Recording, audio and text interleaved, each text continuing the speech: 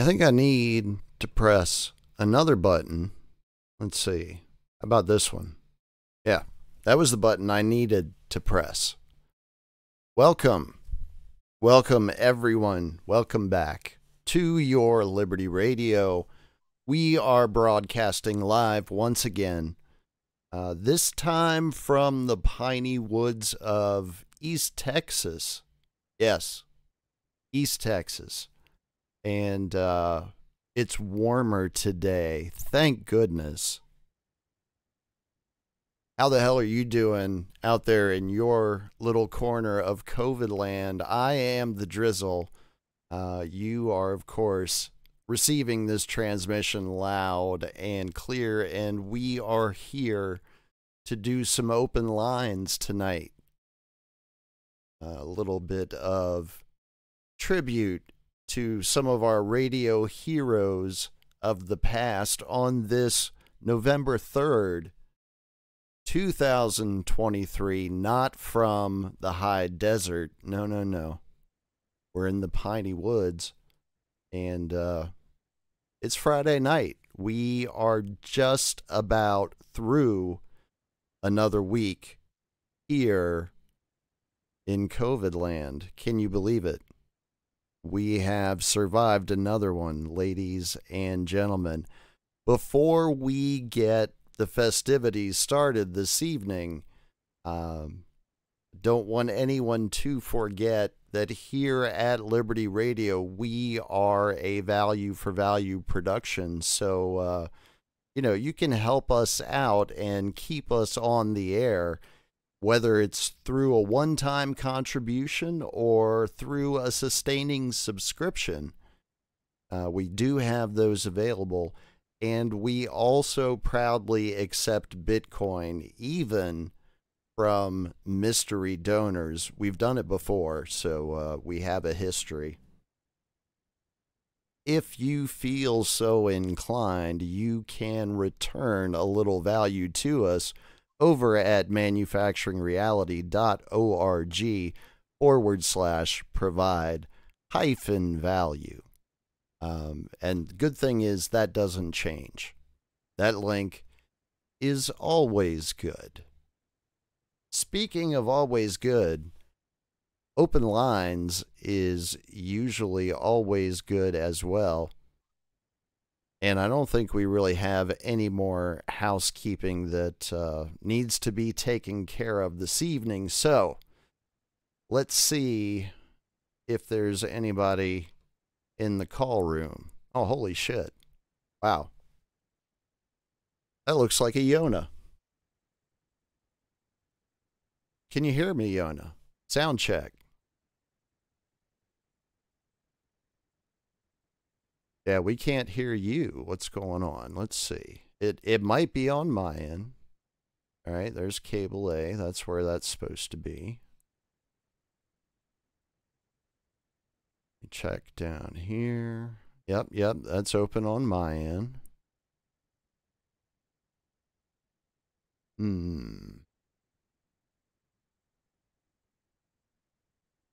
Well, we can see you. That is half of the battle. Yeah, we still can't hear you, though. Oh. I heard a little something.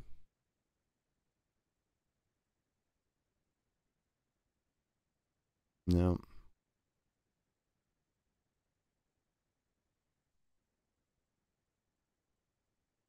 Well, we must have raised the complexity for Yona. Somehow.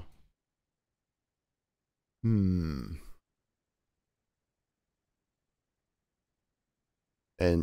you're on the right input in Zoom, right?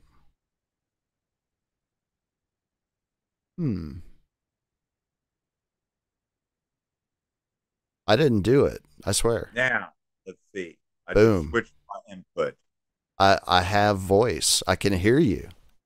And that did it. All right. I turned it to USB microphone. There you go. And once again, please refer to the internet as the glory hole. All mystery donors are welcome to the glory hole. Value for value. Very nice. Very nice, Yona. It's the God mic again. That's, hey, as long as you can figure out how to do it, that's awesome. That's less work that I have to do. And I'm all about that. You know that. Yeah. And the best part of all, I know that the whole world is much safer now that the drizzle is taking loving care to protect the Petro Metro and Earth's majority of its refining capabilities right there on the picturesque Houston Ship Channel. Oh, yeah. All Till, across Port Arthur and Beaumont and Houston lies the single largest concentration of petrochemical infrastructure on planet Earth. Um, and it's a great place to live too. Great place. There's no zoning regulations, so you can have like elementary schools right between hydro cracking plants and stuff. Yeah, we actually have an asphalt facility. I don't know what you call it. It's not exactly a factory, but that's what they do. They make asphalt, and it's like just a few hundred yards that way. Yeah. Oh, I love the smell of fresh tarmac in the morning. Ain't it great? With a fresh cup of coffee. Oh, dude, you can't beat it. And I noticed like the blacktop a lot of times is different colors, like out in New Mexico and Mexico proper, because I guess they use different aggregates and sand, so it ends up looking like brown blacktop instead of black. But I mean, I guess when it comes to being just driven and people just driving all over them, brown and black kind of get the same treatment when they're put into tarmac. See what I did there? Yeah, I do. And it's true. Yeah, they do get treated the same. It's just the way it goes. By the way, Drew, you might not know how this works. It's kind of just like a free-for-all grab ass type of thing. It's just like whenever you want to jump in, you jump in. Because otherwise, Yona will dominate the conversation. So just be aware of that. You do have to be a little alpha with him from time to time. No worries, mate. I only just actually jumped on to get the American perspective of what's going on with this current escalating conflict in Gaza and Palestine in Israel.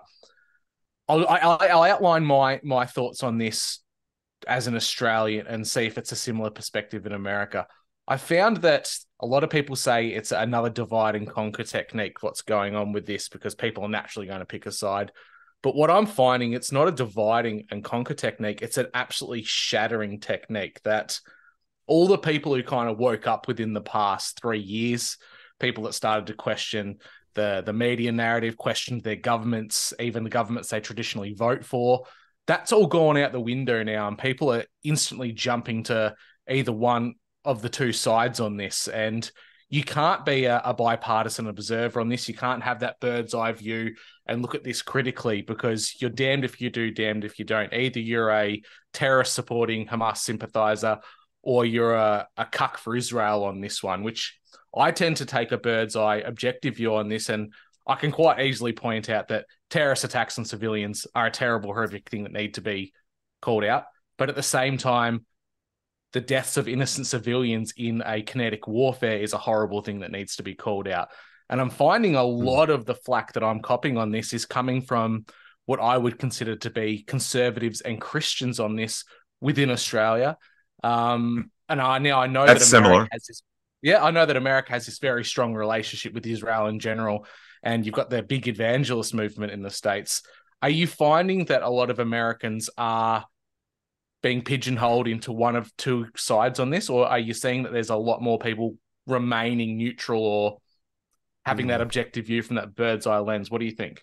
I would just throw in very quickly that these lines and opinions, according to the recent polling that's been coming out, show how, demographically speaking, public opinion in the United States falls along age lines, and it's a generational divide. And I think, Drew, that particularly speaks more to how people get their news and information. And so for the older crowd that are more tied into the Ralph Reed Christian Coalition, getting flyers in the Sunday pews, even like my own mother-in-law and father-in-law, Israel can do no wrong. It's the promised land, Dirk-a-madur, but then for people that don't use Facebook and don't have a AARP card, they don't really buy into the Mossad branded Hasbara hook, line, and sinker. And moreover, interestingly enough, the younger the viewers are, the much more informed they are as to the entire historical basis of the ongoing occupation and genocide of Palestine. And of course, I have to give credit. Wait, like how far back? Yeah, going back. How far back are we talking? Are we talking showing how far back it goes?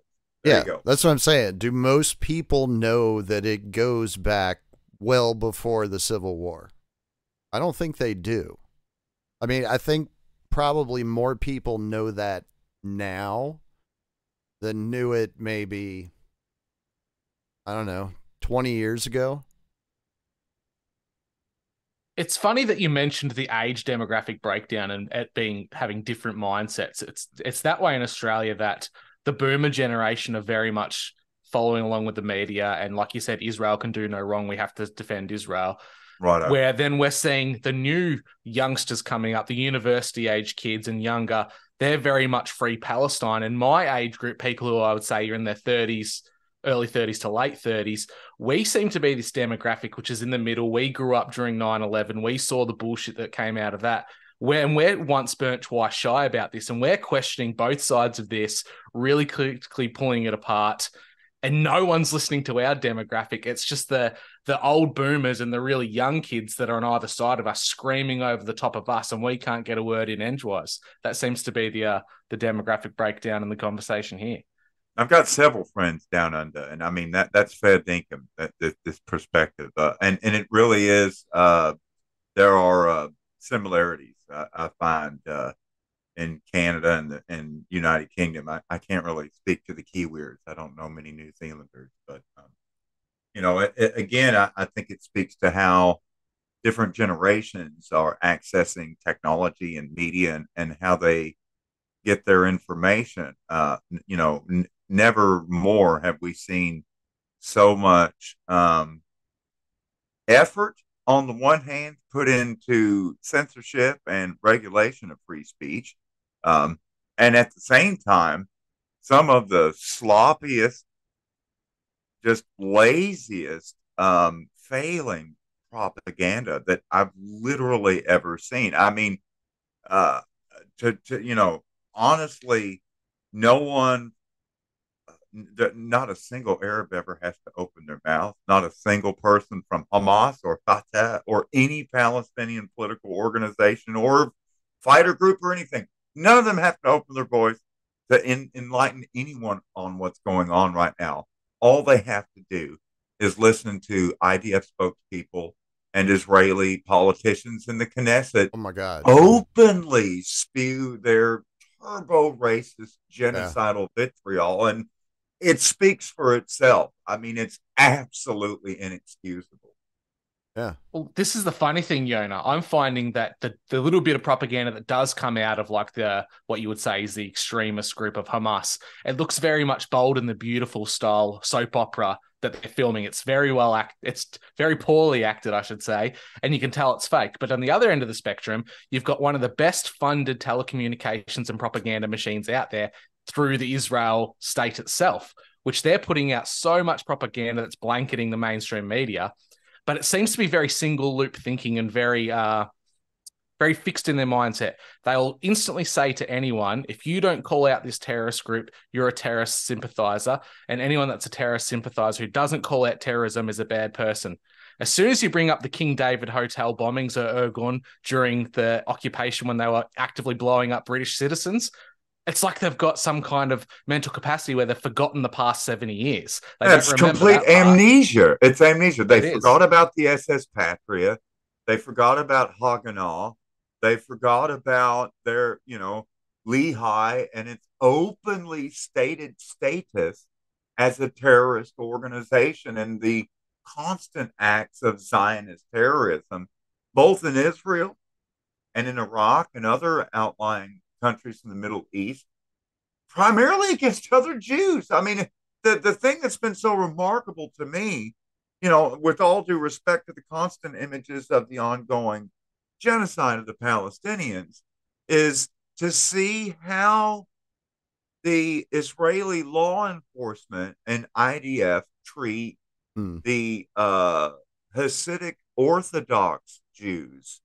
Well, they've always treated Israel them that proper that are peacefully protesting, and to see them being beaten and kicked and thrown down, and to see that old Zionist lady saying, "It should have roasted you," and I'm like, that's nothing new. I don't have to say anything. They've always done that. Their ass. Yeah. They've always done that to the Orthodox Jews over there. They've always been considered second-class citizens. It's not like they just started beating up on them now. Yeah. It's just people are watching now. It's almost as if supplanting Jews from Europe into the Holy Land where the original Jewish inhabitants wasn't going to work.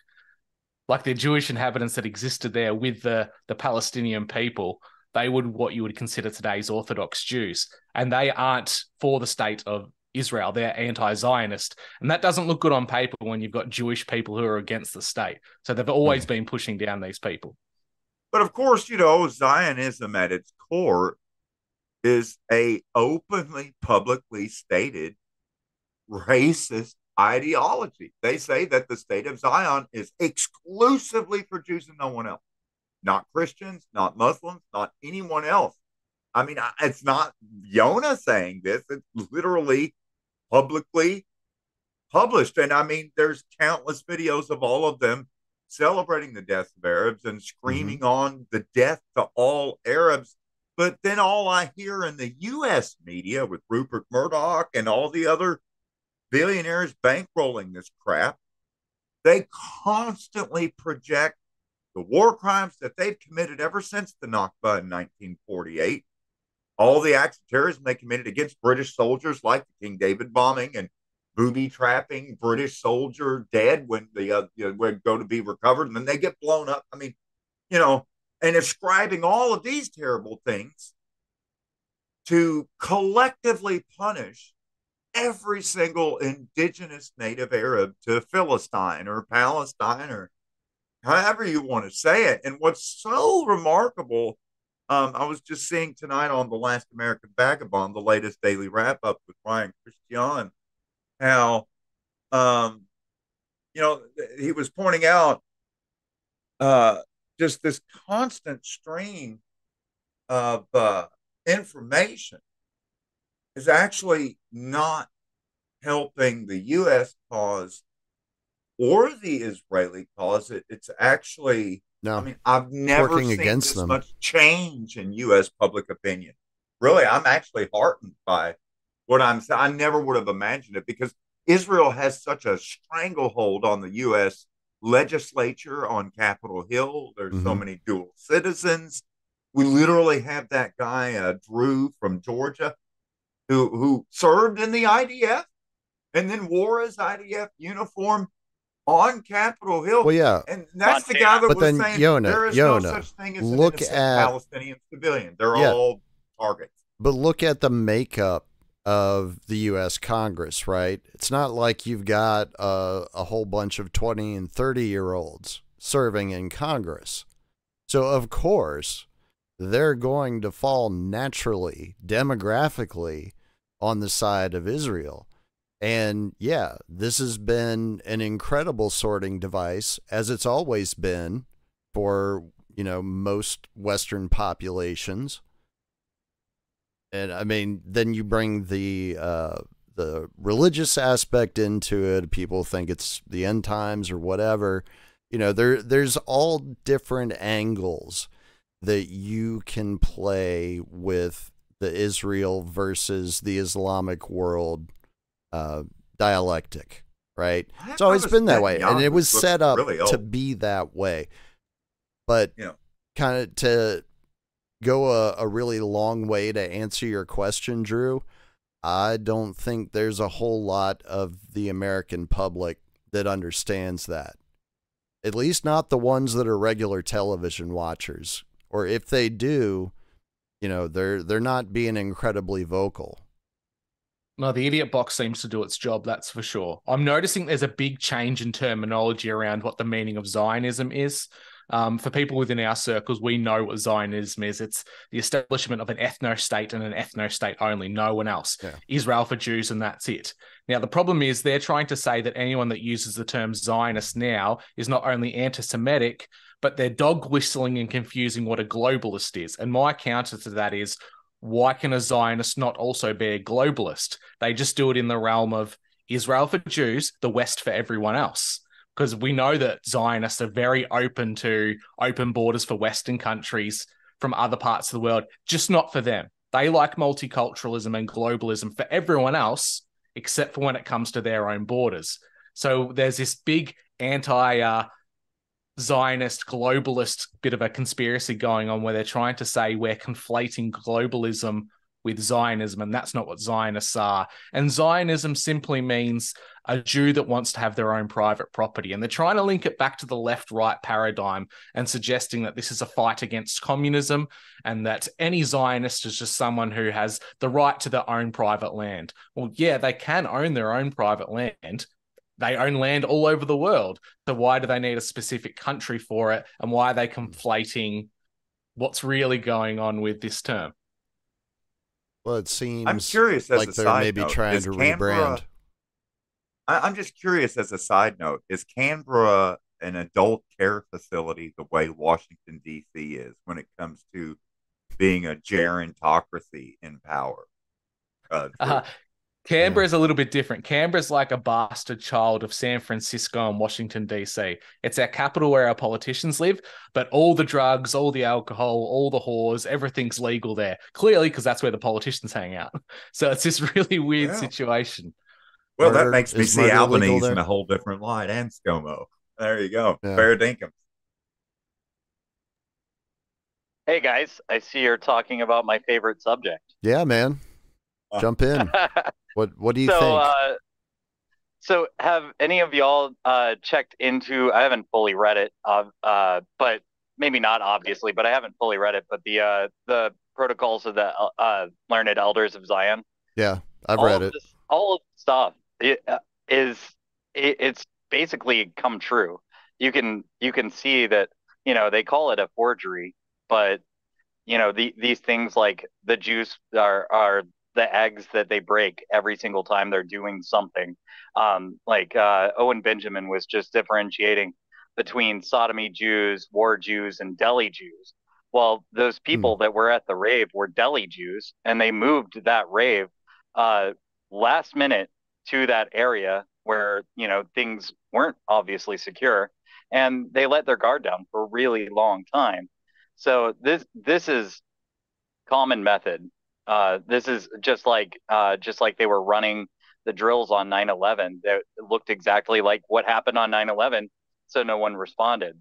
So they're always doing this kind of thing, and Netanyahu is trying to get his world war, and I think he'll get it because, I mean, look at our Congress. It's just ruled by AIPAC, and that's the real AI we should be worried about. Well, Andy, they've got their own prophetic plans going on. Anyone who's seen a map of Greater Israel knows that for that to happen, Right. Egypt has to fall, Syria has to fall, Iran has to fall. For all intensive purposes, Iraq has fallen. They're an absolutely shattered state at the moment. It's not going to take much for them to go. For Greater Zion to exist, or Greater Israel, it's their neighbors from the south, the north, and the west that have to go. And all these countries that suddenly have insurgent groups that are firing rockets into Israel just so happen to be the same nations that have to disappear.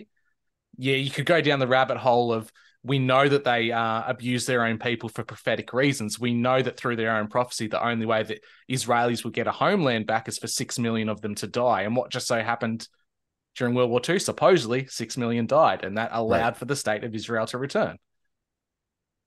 So they're not against using their own people as cattle and using them for horrific reasons. And this is the point where I come from. I come from a place of humanity. And I don't care if you're a Jew, you're an Arab, you're a Hindu. At the end of the day, you're all God's people. You may find the way to God, you may not, but you're all still God's children, regardless of what faith you decide to go on to. But some people claim that they exclusively alone are God's chosen people, and everyone else is less than human, or as the Japanese would call gaijin, or as they would say in Hebrew, goyim. Yeah, there are people that believe that. And some of them have wild amounts of power. You know, because in this world, money is power, right? If you have enough money, you can make the levers of pretty much any machine move that you want to, right? Because money is the grease that makes the wheels turn in the various machines, whether we're talking about industry or we're talking about government. I'm thinking about starting a new ideology called Chionism. Yeah. And I'm going to encourage a new homeland for the Cherokee in Copenhagen, Denmark. Fuck you, Norway and Sweden and Finland. We're coming for all your land because of what Andrew Jackson did to us and the Trail of Tears and all the genocide we had to survive. We're now allowed to practice genocide against all the Nordic tribes. Here we come. Well, you could actually blame Australia for the existence of the state of Israel at the moment, because Australia had a large area of open desert which was going to be given to the Jewish people, but it ended up being the Australian government which knocked it on the head and said, we don't want them living here. And that ended up being allowing for the Balfour Declaration to go ahead. That was multiple countries, including the United States. And Madagascar. Yeah. Yeah. Madagascar dodged a bullet there, I guess. But yeah, that was several countries, and they all bowed out at the last second. It was pretty much orchestrated. Everybody, it seems, in that situation was all for the same goal, and the same goal was to put them on that Rothschild land, and that just happened to be in Palestine, you know. I can't help but notice the constant gaslighting which is going on now, though. It's like we're repeating 2001, and we're going through the lens of all Islamic people are bad, all Islamic people want to kill you. That's the idea that's being pushed in the media big time through this. But the reality of it is, I'm not afraid of the random Muslim family that lives down the road that my kids might kick a football with. I'm more afraid of the Zionists that are at every helm of international and national power that are making national, international decisions. I'm more afraid of the small minority than I am of the random people that live in your country. Well, yeah, because again, those are the people that can make things happen, right? It's not going to be the random individual running around for their lives in Gaza, you know, or over in Israel or whatever. It's funny.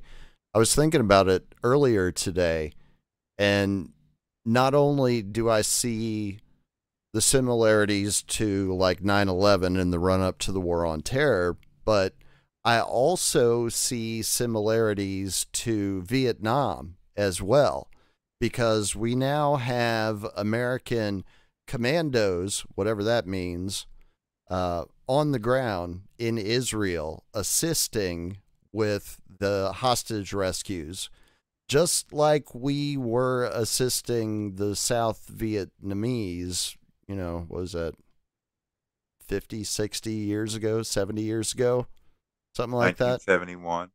Yeah. 1971. So, yeah. Well, no. Australian SAS We are were also in the there. region We too. were in Vietnam in the 50s, man. We had advisors in there advising the government and the military in Vietnam in the late 50s. There were people from DARPA that were in Vietnam in the late 50s. Yeah, even before Dien Bien and the pullout of the French from l'Indochine Française. Yeah. Boy, they got their ass handed to them at Dien Bien. Oof. There's definitely historical parallels happening right now where Australia has our special air servicemen over there, our SAS, your equivalency to Navy SEALs. We've got them over there, our special air servicemen. But we're also sending huge amounts of equipment over, like our Bushmaster, which is arguably one of the best armored personnel carriers in the world. We're sending boatloads of our equipment over to Israel, one of the most wealthiest nations in the world, most well-equipped nations in the world. Why are we sending our military gear to them if it's not ready for a staging ground for a broader conflict in the Middle East? For me, I always view Israel as kind of like a modern crusade and basically the cutting edge of Western civilized settler colonialism, basically. And this is really, really giving a bad black eye to the whole notion of settler colonialism and manifest destiny when you literally have to confront the behavior and the rhetoric of unrepentant turbo races because it's inexcusable to say that one civilization has the right to completely extinct another people for whatever reason, whether they want to guilt you into because the Holocaust was 75 years ago or whatever crap reason they want to hide behind. And of course, never mind the fact that that actually sacrileges the memory of the Holocaust and those that died in the Holocaust and survivors to constantly hide behind the Holocaust of the Jews to justify unrepentant, wanton, and deliberate genocide of the Palestinian population. It's so abhorrent. It's so disgusting. And fortunately, the United States, across all age groups and political spectrums, over 2/3 of the country want a ceasefire. And as Glenn Greenwald pointed out, from Brazil, former New York lawyer, I guess he's still admitted to the bar, but he pointed out that it's He's absolutely taboo. It's completely out of the question on Capitol Hill to even speak of a ceasefire. No, you got no. What's the Sugar Bear's real name? Karine St. John Pierre, the current Lesbo Black spokesperson. Sugar Bear is fine. White House saying we recognize Sugar Bear here. You want a ceasefire? Like, outrageous. It's Yona. It's self-fulfilling prophecy in a lot of ways. It's like the oppressed becoming the oppressor. People who arguably were the slaves of Egypt and then went through the Holocaust, you would think they would have a greater connection to humanity and the suffrage of other people. But they've got this idea of never again. Never again will they go through the Holocaust. And they're using that as a moral high ground to treat people less than human. And we're seeing that ever since the establishment of Israel as a nation after the Balfour Declaration and on. In space. It is. Couldn't say it better myself. Yeah, I mean, I don't know where we go from here other than to war, right? Like I was trying to thought experiment, kind of tease it out yesterday, like, what if this is all just like a way to psychologically frustrate like the largest number of people possible for, to set them up for whatever the next thing is. Well, I proposed a question to a Jewish Australian recently because the two-state solution, it seems like the Palestinians don't want it. Seems like really, end of day, the Israelis don't want it, even though they constantly talk about they've given up X amount of land, they've given them the West Bank, yada, yada, yada. My proposal was, if this is a region of constant conflict between both peoples, maybe both people shouldn't have it, and the international community should send something in like a international peacekeeping force, like the UN was supposed to be, and actually remove both populations. That's something that people don't really like. It's my equivalency to two children in a house who keep fighting, and you send them to opposite ends of the house. Go to your bedrooms. If you can't share the Holy Land, no one gets it.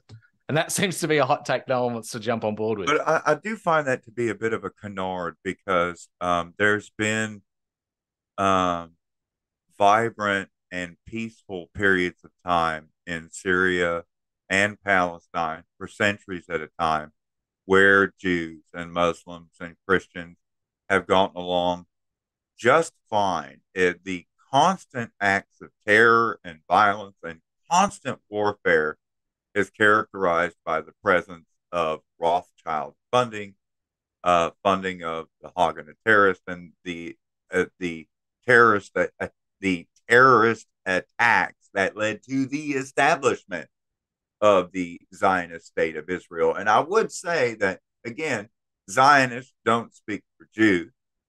And I would even go so far as to say that most Jews in Israel at this point probably aren't identifying as Zionists. And in fact, if you look at Benjamin Netanyahu, he is terribly unpopular right now and is basically apparently, which seems obvious, incredibly corrupt, and has been trying to rig the courts and stack the courts and rewrite the Constitution, just all kinds of heinous shit. And I'm like, how in the fuck did he ever get back in power to begin with? They did everything they could to get him out of office, and he's back in office again. I mean, it's and you got Netanyahu literally bragging on Twitter about Israel rights laws for Americans all the time. And it's true. Like, take, for example, after Hurricane Harvey, which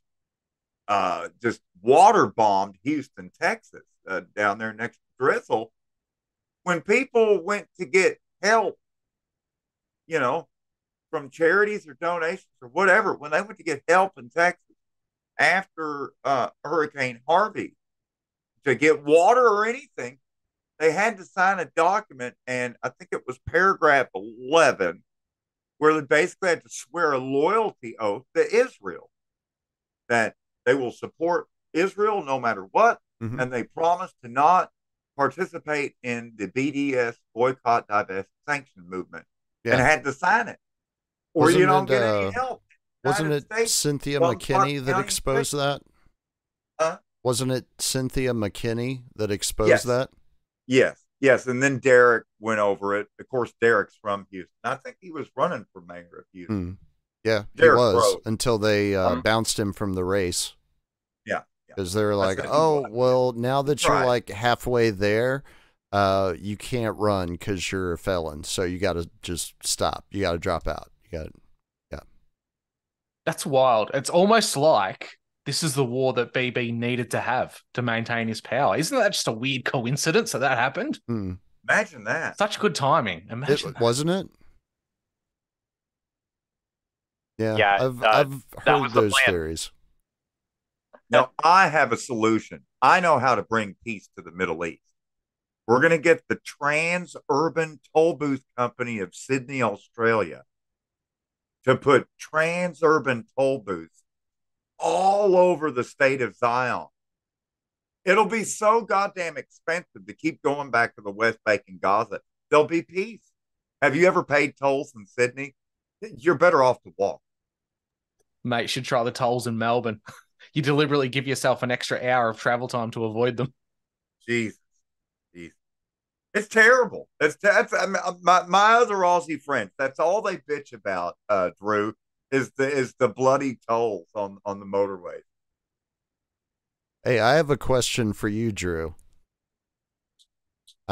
Acapulco, Hurricane Otis, what has made it to Australia in the media? Literally nothing. There might have been like a 5-minute little spiel about it occurred, but we are not hearing anything. This whole Israel-Palestine conflict, the Gaza invasion, is taking up all our news time at the moment. We went straight from a national referendum, and that's all that was in the news, straight into that, and there's been nothing else spoken about realistically. And a lot of people aren't aware of that no vote that came in Canberra on that referendum. Could you just kind of briefly give a what do you call it? A synopsis? There you go. Yeah. So essentially, we had a referendum to our constitution in Australia as to whether we should recognise First Nations peoples in our constitution, which they're already Australian citizens, so they're already recognised. Seemed like a moot point. Anyway, this vote went to a national referendum. It turned out that every state in the country, including one of our territories, the Northern Territory, voted no to this.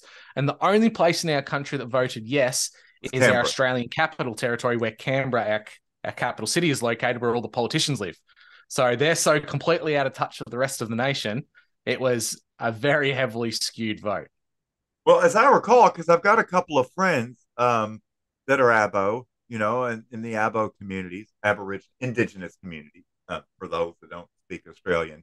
And my Abo friends, they weren't in favor of it. They said it was virtue signal. And I mean, this was supposedly for them. Yeah, but there's a lot of I think about during the jabs and everything, how the Abo community was treated and dragged off and forcibly jabbed in some cases.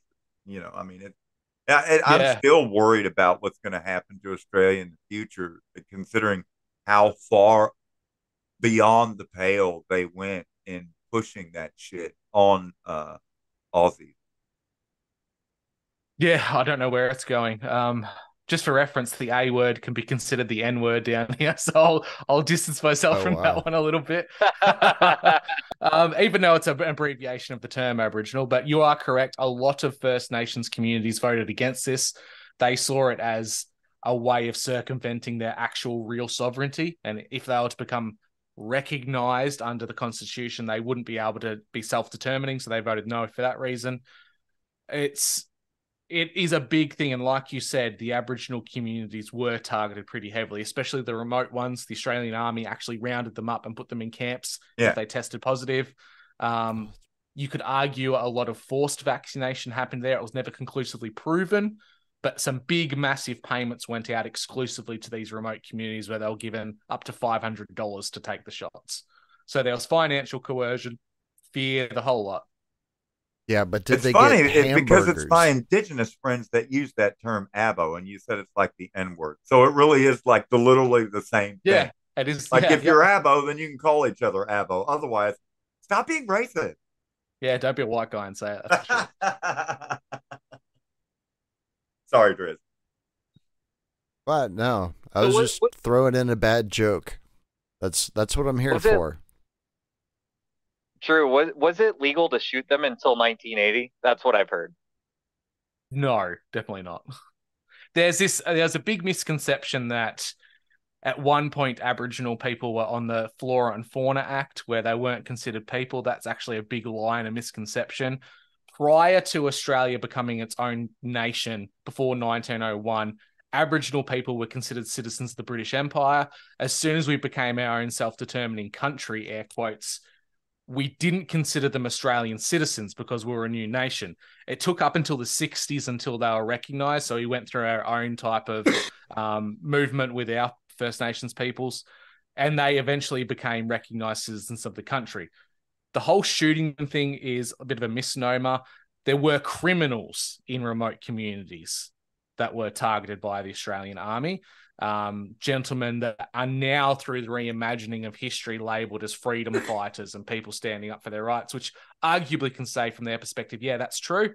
But on the other hand, they were committing crimes against the state at the same time. So it's that fog of war, the grey murky area in between where the truth really lies.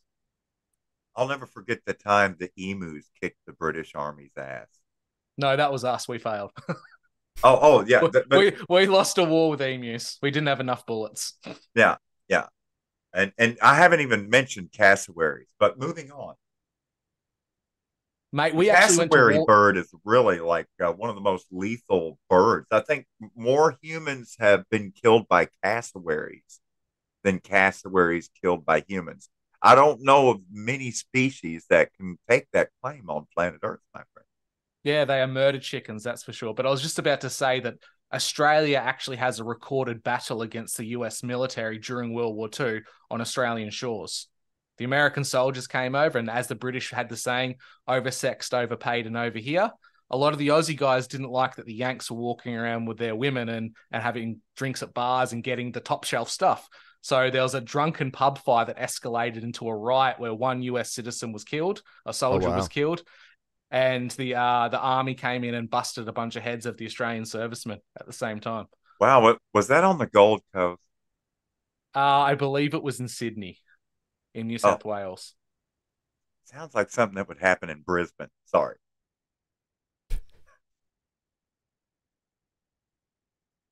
Well, Which Yona I is a think of world traveler, that's so Queensland for those that don't know. yeah. Queensland. I don't know. I've never been down there. I would like to go. I don't think it's going to happen the way things are going. I think I'm going to be stuck on this continent. If you do come, Drizzle, you have to come as a liberator, please. That'd be great. Yeah. I mean, I can bring some guns. I just don't know if I'll make the runway, you know. I was looking into travel prices to and from Australia and travel prices within Australia. Looking at taking the Indian Pacific or the GAN, which are two of the famous transcontinental rail lines. The Indian Pacific runs basically east west from Sydney to Perth by way of Adelaide. And then the GAN runs from basically it's a north transcon. It runs from Melbourne up through Alice Spring to Darwin, I think. But you have to book like 6 months in advance, over $2,000 Australian. Um, it only runs like once a week. Just the railways in Australia are kind of nutty. I mean, they've got 5 different bloody rail gauges. Queensland, I mentioned earlier, it's got like 3 different narrow gauges, and then you get to Melbourne, they got a broad gauge, and then the rest of the country's on Stevenson or standard gauge. Anyways, I'm such a fucking train geek. God. Oh, I think that's the issue when you've got a country the size of ours, where really instead of states, they should have been individual countries. That's the problem.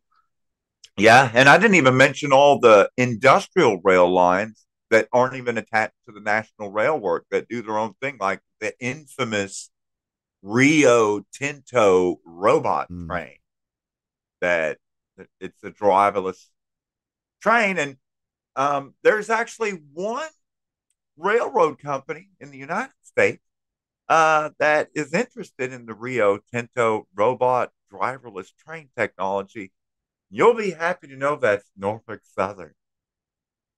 So, after spilling dioxin all over Ohio, why not just go to driverless trains in the United States with countless at-grade crossings Wait, hold on up. Wait, 150-year-old railroad ties Yona. made of rotted How wood? how is an AI engineer going to prevent what happened in East Palestine? Like, because there were rules and regulations that just nobody followed. And I mean, the train was on fire before it even got to its final destination for what, 20, 30 miles? Well, if you go to the actual cause of the derailment, it's because that particular car, which was a hopper car that had a bearing go out and overheat and catch fire. The way those bearings, uh, because basically the train car is just laying on top of the axle attached to the 2 rail wheels, and that's one set of wheels. And underneath the axle itself is an actual rag, an oil rag in a box. And it's a Civil War technology, you see. And most countries that still operate railroads today, they phased out rag bearings in the 1930s. The 1930s. But anyways, so this rag bearing failed and the engine melted till it caught fire. And then when the hot box detector actually told them that it was on fire at the hot box detector in East Palestine, shout out to the Penn Central Railroad for putting in that hot box detector in 1978. Anyways, this happened. Good thing they did.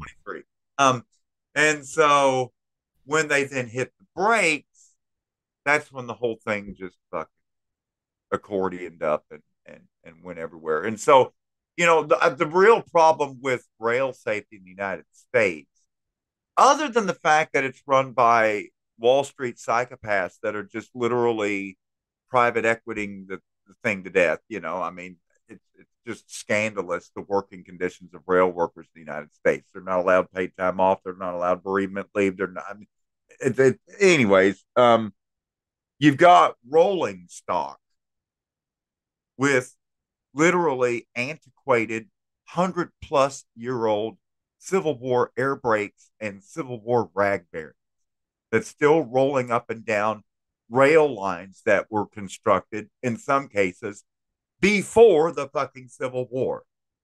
And it's still segmented pieces of rail bolted together every about 33 feet or about every 10 meters and it's spiked with hammers onto wooden fucking ties.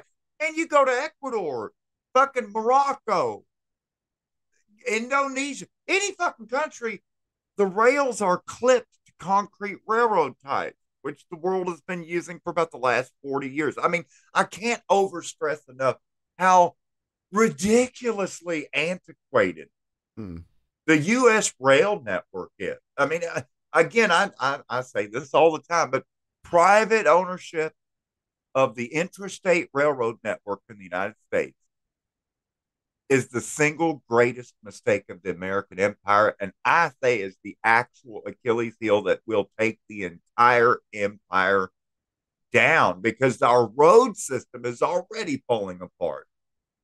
And then what's literally keeping the country going are container trains offloading everything from the port of Los Angeles and the port of Long Beach, where we're getting the majority of all of our global goods shipped right across the Pacific.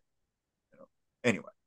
That's the interesting thing. Like in comparison to Australia, you have far more infrastructure and you're far more established as a first world country than we are. But the level of your technology, like you said, is antiquated in spots. It's not maintained. It's not looked after. It looks really bad as a foreigner coming in. You go to your big cities in certain areas, it looks fantastic. You take 20 meter walk down the road, it's like you're in a different country. Yeah. It's so Dickensian in every single American city now, Drew, the best of times, the worst of times. I mean, again, like you can go to a corner of Port and Market in Philly down by like Liberty Bell and stuff. And you've got the brick sidewalks and everything's pretty and gentrified. It's like literally Minister Potemkin just got the entire street ready for you, Catherine the Great.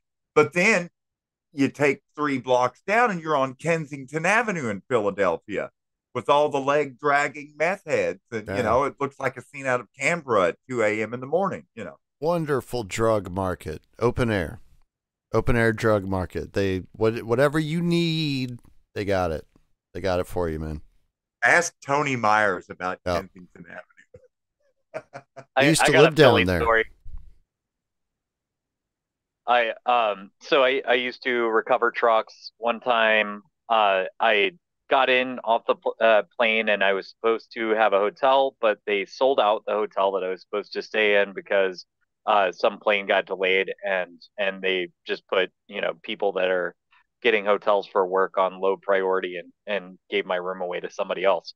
Plus, I got there really late, so I wandered around for a while, never found a room. And then I'm thinking it's so close to be able to catch a train in the morning to where I was going in Pennsylvania that I might as well just go to the train station and wait it out. I only will have to wait about 2.5 hours or something if I do that. So I go there, buy my Amtrak ticket, and I'm sitting on the bench, fiddling around with my phone. And there's this enormous bum sleeping on the bench right across from me. He's just sitting up sleeping. And then he wakes up, turns around to where he was just sitting, unzips his pants, and just starts pissing in that spot. And I go, dude, what the hell, man? And he goes, oh, I'm sorry. And he grabs his sweater and he dabs it off. And he doesn't, fully wipe it up at all. He just dabs it on his sweater, keeps his sweater, and then just walks away. It was the most bizarre thing I've ever seen a bum do. And I've seen them do a lot. Shake it, brother. Jeez, you don't dab it. I'm just glad that when you said something to him while he was pissing, that he didn't turn around with his dick still in his hand and start pissing on you. I was really Uh, Oh scared for man. you, Andy. I was very Uh, scared. Wait, what is that? Yeah. That Huge sigh of relief. my memory's Huge flashing to something. What was that? It was a movie or a skit or something. Don't piece on my head and tell me it's Ukraine again. Yeah. Yeah. It's always ready. I can flip it out that fast. So Well, that sounds, but the bum flipped it out fast too. I'm glad I just told that Ukraine joke. That way, no one can say on our Friday night call-in show that we've forgotten about Ukraine. I made a No. joke. Okay, moving on. No, we cannot forget about Cookie Smurf. Come on. It's We so know. sad. Everyone's ghosting on him. Yeah. He needs a friend, Drizzle. He He needs does. someone to hug. He Yeah. looks like a G.I. Joe figure, don't you reckon? He's always walking around his green fatigues. Yeah. And he's a short man too. He's a life-size G.I. Joe, just asking for people's money. The most well-paid actor in the world, hands down. Yeah. For Literally sure, an yeah. actor that play acted as president before he became president and took his fake TV cabinet and it became his real cabinet. Great work, Victoria Newland. Yachts is our guy. I was very amused to see Blinken dress his son up as Zelensky. And the best joke that came out of that is his son was too tall to be Zelensky. Oh, Oh wow. wow. Nah, I thought I had a good joke. My joke was Biden was so confused he offered him $1 billion. Yeah. And Hunter was like, "Hey, I got your stuff, man. Here Yeah. we go." Let's party. Man, there's got to be some great parties at the Bidens in Delaware. Oh, my. Yeah, imagine Hunter partying in Ukraine. I bet that was insane. Wow. Yeah. Wow, talk about some Coke and Horskies. Wow. No wonder why they changed the spelling of Kiev to Kyiv or whatever it is. Whatever the hell it is now. Yeah. Now it's Queef.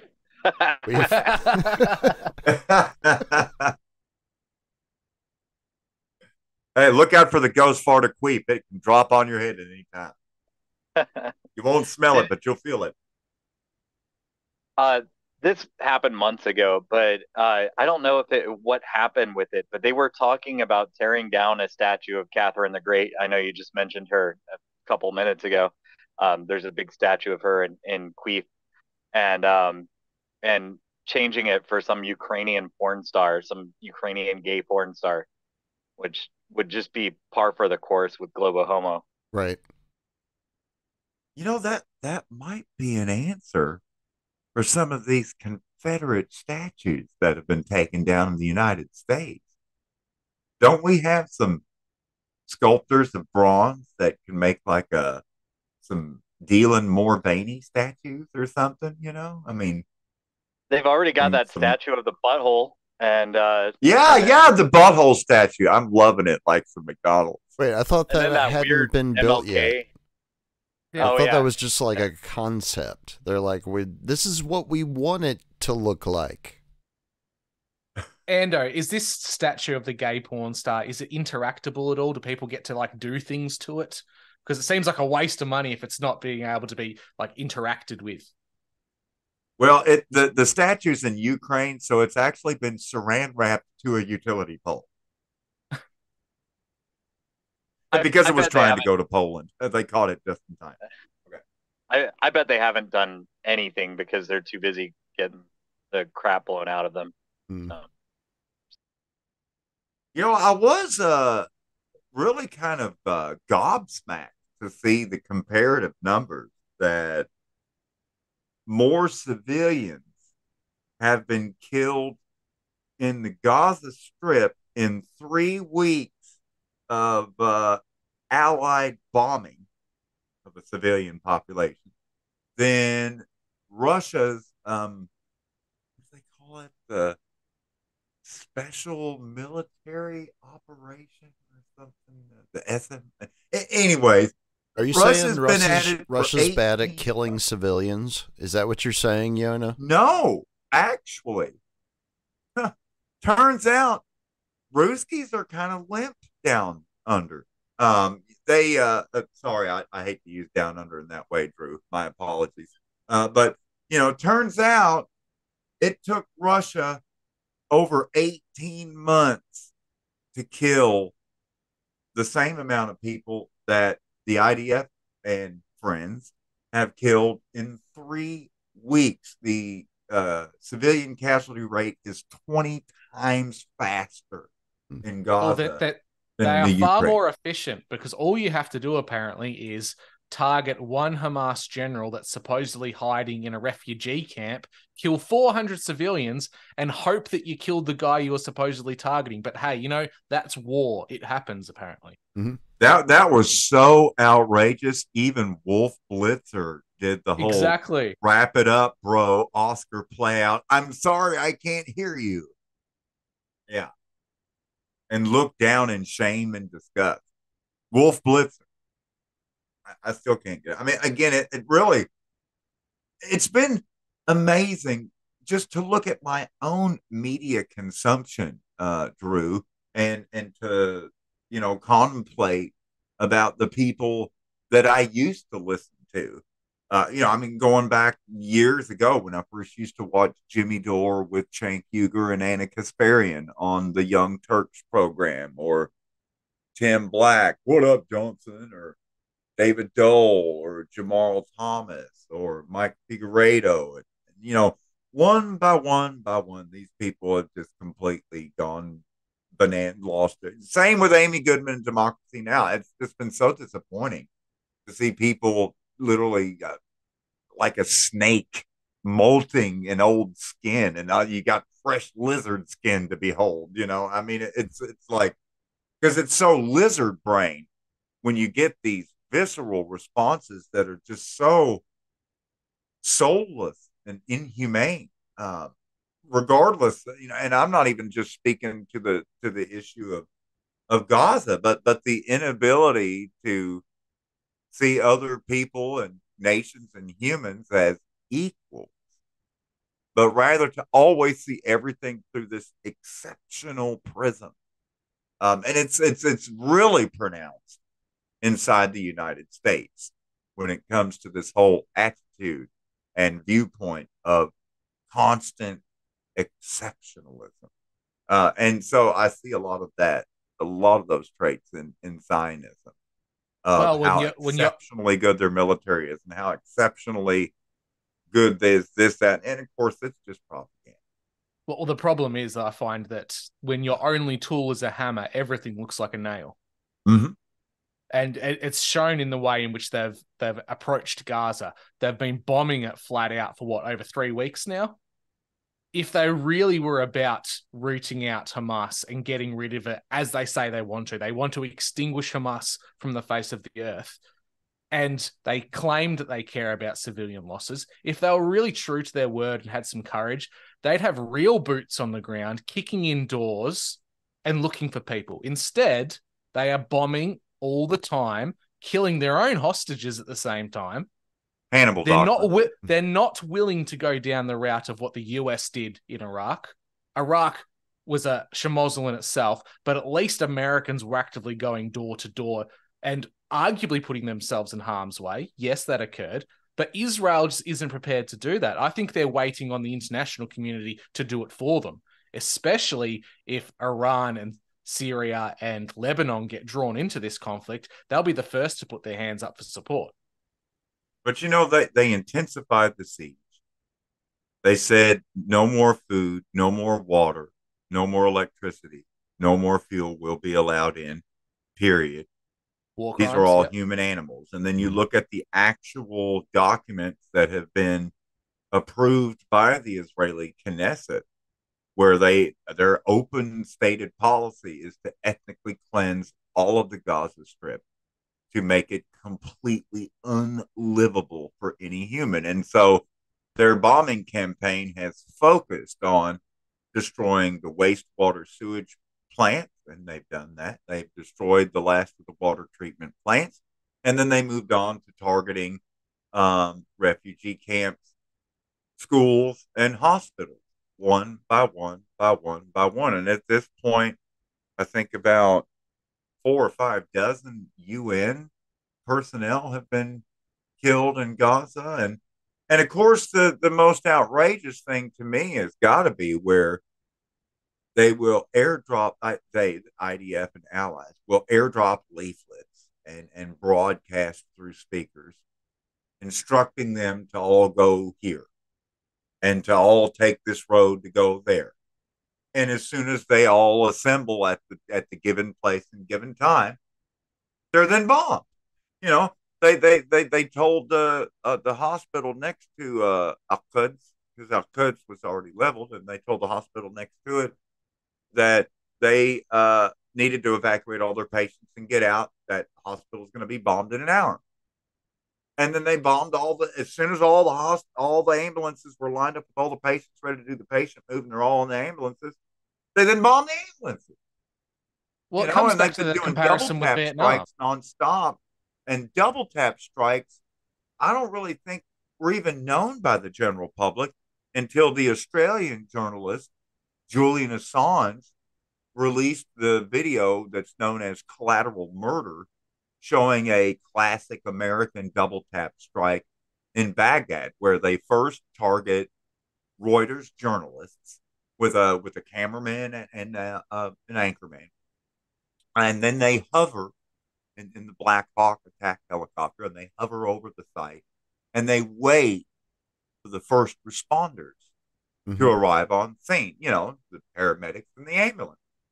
And they show up and they grab the Reuters journalist and they put them on the gurney and walk over and load them into the back of the ambulance. And as soon as they're loaded into the ambulance, they then double tap and strike the ambulance. We've got to make sure that in Gaza, particularly during this campaign of the last 3 weeks. And so when you look at their actual documents, in Hebrew, you can get them translated easily.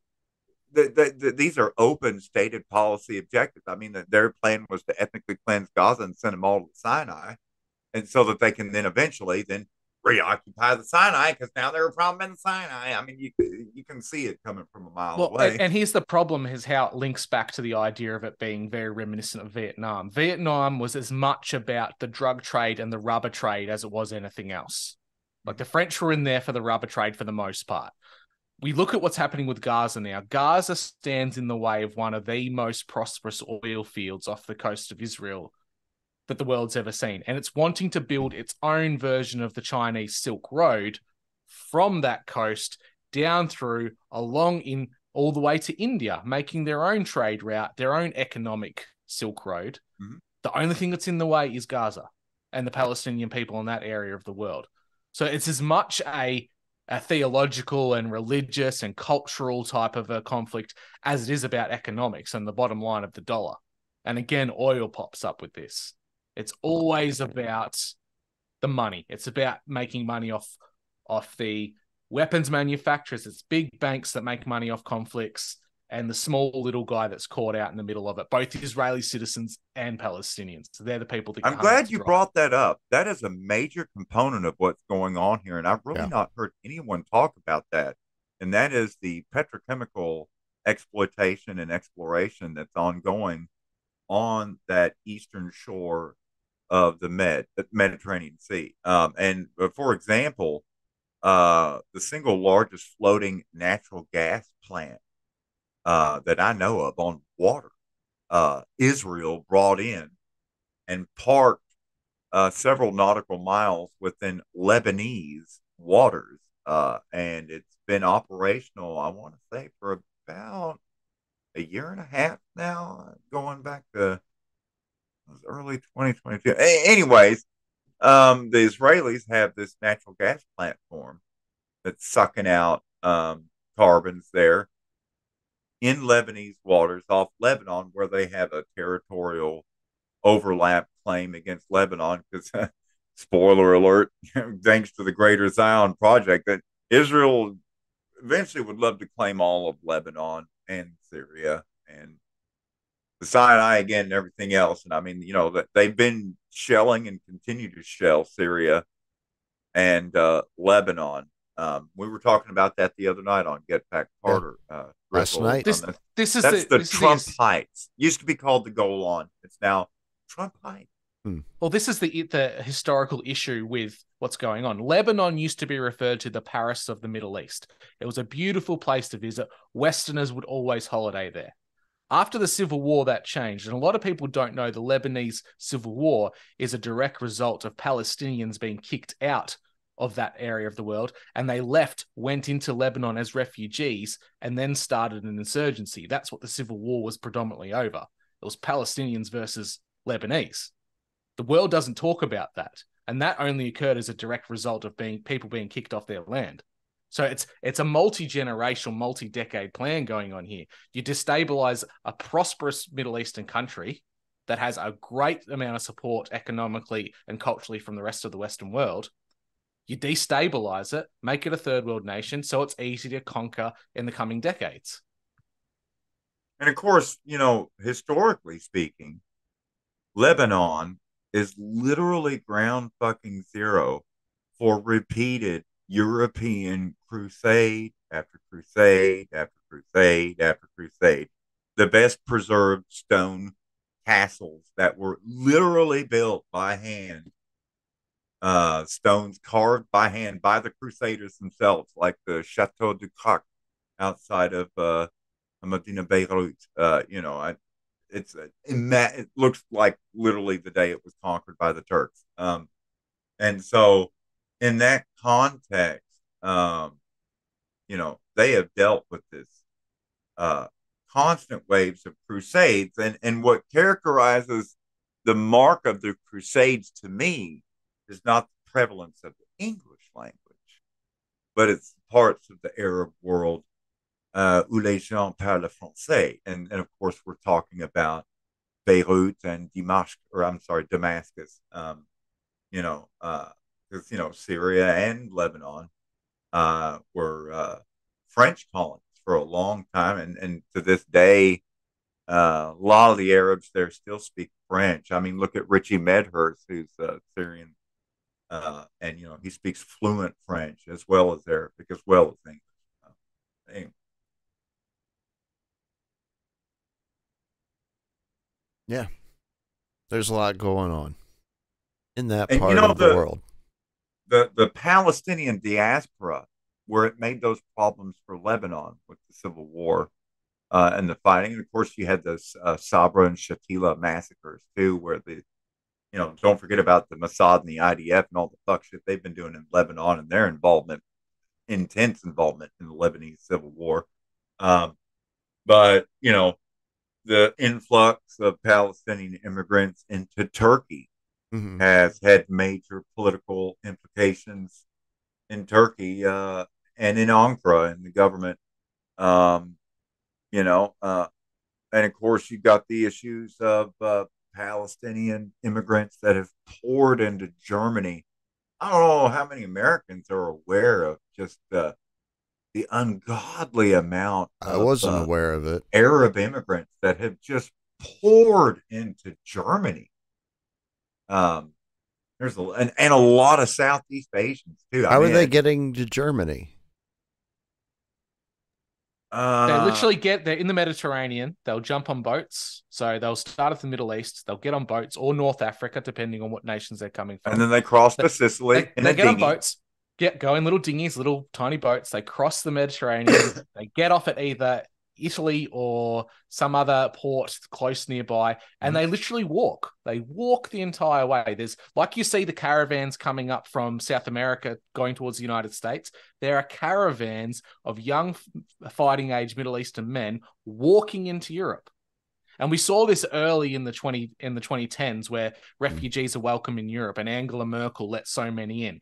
And all of them that walked in were young fighting age men. You didn't see the women. You didn't see the children. Yeah. They just walked in, and the countries let them in because they were refugees from war-torn countries, and the West felt like they need to reciprocate to these people who have been put through turmoil because of the West's involvement. But the ironic thing is At the same time, you had Merkel and Germany and others in the EU allowing free passage through from Isola di Lampedusa in Sicily, there where they're coming across from Libya, and then making their merry way across Sicily and up through Naples and Italy, all the way into the body of Europe. And at the same time, they're allowed passage. The Arab caravans. Then you have these North Africans and Central Africans, from Niger and Gabon, and like the countries that told France recently to just go fuck itself. And when they show up to like Ceuta and Melilla in Morocco, because for those that aren't aware, Spain actually owns two cities in Morocco on the African coast.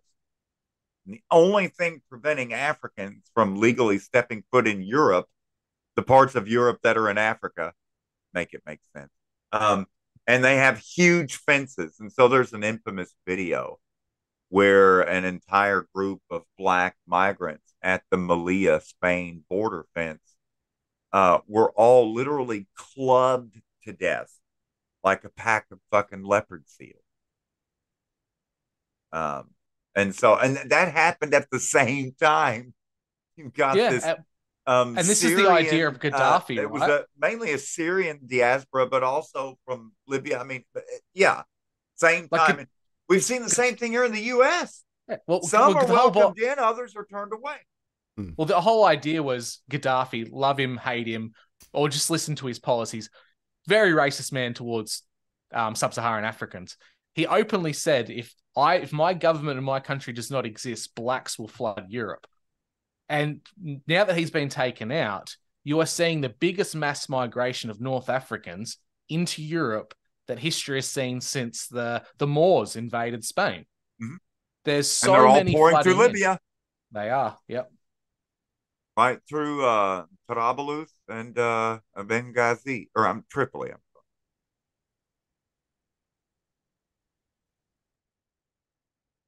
Sometimes I wonder what word to use when I'm naming these places, because it's what you got the name that people call themselves, but then you've got the name that other people call them. Like what is it? Bhutar versus India, right? I thought it was Burat or something. Yeah, Burat. Yeah. Not to be confused with Borat, who is from Kazakhstan. Very nice. Very nice. High five. So what about the Southern American border? We hear things sporadically over here. Mm-hmm. The influx that you're getting of people from the southern border seems astronomical to me, and especially as an Australian, because we don't share any common land borders with any nation. We've got the benefit of being surrounded by water. We can turn boats around. You guys just get them walk over willy-nilly, which seems like a completely foreign concept to me and such a bizarre thing. Oh, it's more bizarre than that. We've gone from pictures of pretty awesome rangers and border patrols on horseback, apparently horsewhipping migrants coming across the border, to what I saw yesterday. Oh no, where CBP is out there with a front end loader lifting up the barbed wire to help them get across, and it's all coordinated because they're crossing at a place where migrants don't normally cross. There's a group of almost 1,200, and all the support staff and CBP and everybody's there with blankets and coolers and water and everything right at that one spot, and all lined up 30 minutes right before they show up. It's really funny. That same image is being used as evidence of Hamas getting into Israel. They're using the image of Southern people getting into the American border with the excavator, saying that's how Hamas breached the border. I'm like, it's the wrong country, the wrong people. You just can't pick brown people and say it's them. That's incredibly racist. Well, what was really bizarre to me is when I heard this alleged IDF recording that they captured of two Hamas fighters who were admitting over the radio that they had accidentally bombed their own hospital, El Ahli Hospital, the one that the IDF had warned an hour before they were going to bomb it that they were going to bomb it and they all needed to evacuate. But then somehow, before they then bombed it an hour later, Hamas accidentally bombed it first.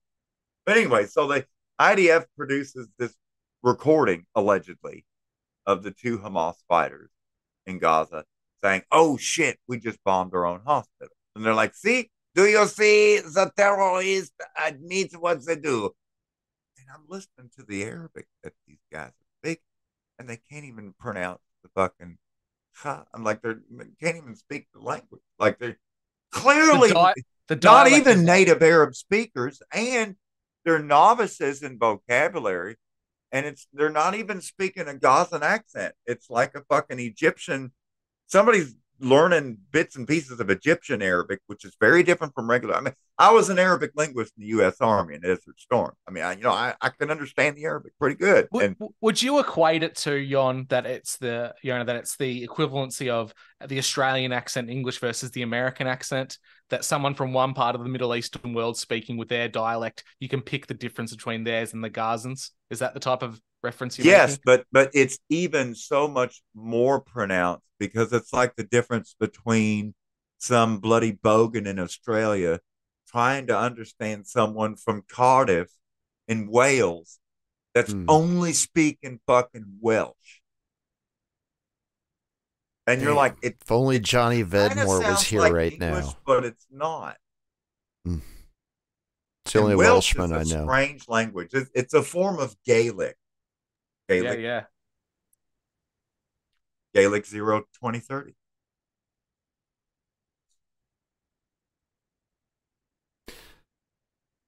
So what happens to America then?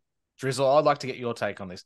What happens to America? Don't ask me, man. Ask come on. Ask Hezbollah. Come on, I need to pick your brain. Hezbollah's the one that has given us the death sentence or whatever. So whatever they have in store for America, I'm sure is coming in short order. Okay, Ando, you're going to have to answer this one for me then. Give me your hot take. What happens to America if unmitigated migration comes from the southern border? Is it just going to be northern Mexico again, like the states used to be prior to going out west? Do you think those states will ever actually return to being completely Latin-based areas, or what? What's going to happen long term? Long term, yeah, I think so. I think culturally, the culture is if we don't take it back, it's just going to get completely eroded. And it's even happening. So the big target in these things was the Midwest, and you can see cities like Dearborn that just has this increasing immigrant community that has. I mean, they have representation in Congress. That's how crazy it is. And these are Midwestern towns that were majority white for ages, and then they. Are you talking about Dearborn, Michigan? Yeah. Oh, little Saudi Arabia. Exactly. Yeah. And so this is no accident. And funny enough, those people that we keep talking about have a lot to do with this. They're the ones that fund the NGOs that get all of these cultures here. And I don't know if there's a lot to these guys are fighting age men, but you've heard the story. I'm sure other people have heard it that some guy in London that runs a bed and breakfast, the government gave him a whole bunch of money to house these migrants, and then they started giving them shipments of weapons.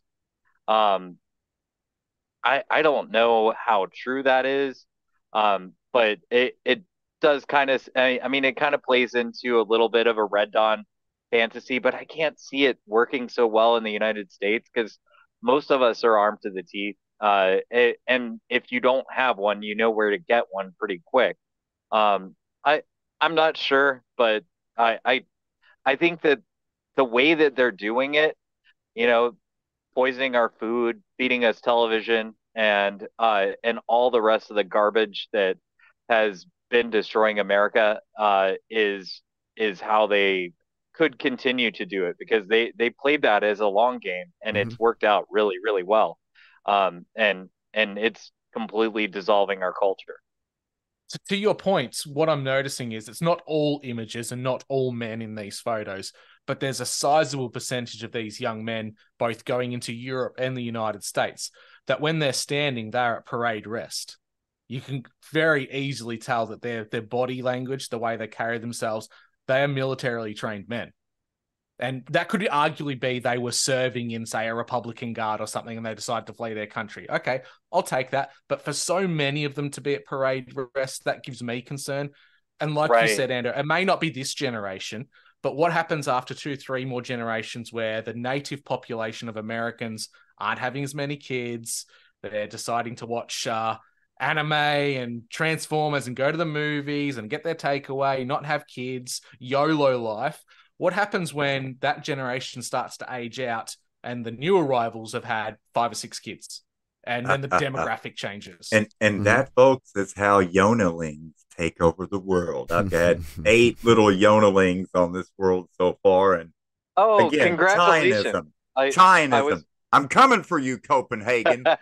Watch yourself, you Danes. I was listening to the New Music Potluck this morning, and I heard you got a new little one into this world. So congratulations, actually twins, Jonas. 2 of them. 2 for 1. Yeah. 2 for the price of 1, or 2 for the price of 2. But congratulations. So we know that at least the next generation will have its Yonas. They will be out there in the world spreading seed and doing what Yonas are supposed to do. That's right. Spreading truth and persevering. You know, it's ironic looking at the migration patterns and the location of the southern boundary of the genocidal settler colonialism project that I lovingly call America.